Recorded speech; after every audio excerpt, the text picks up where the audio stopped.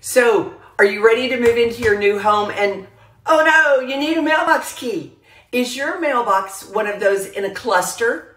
Typically, the seller doesn't give you their mailbox key, and really and truly you want it to be secure and you want it to be your own. So before you drive to the closest post office, call and make sure your house is actually on one of the carrier routes. The closest post office is not necessarily your home post office. So you can call 800-275-8777 or go to the United States Post Office, find location.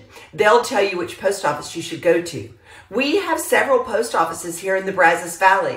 We have College Station, a couple in Bryan, Wellborn, Kurten. So the post office also won't give you keys without knowing that you actually own the property. They'll look up your address. They'll need the street number and the box number. They'll need closing information or a lease. And once you provide the documentation, they're going to get you a new key. There is a minimal fee, typically $20. They'll go out and change the lock so that you have your own key.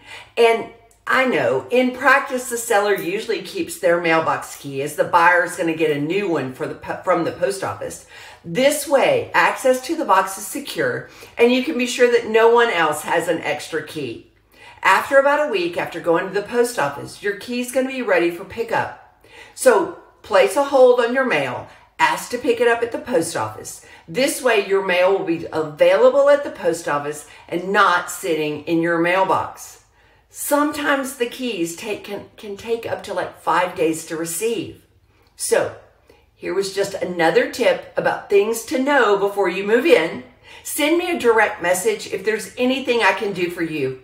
I'm Susan Hilton, the broker owner of Century 21 Beal here in Bryan, College Station.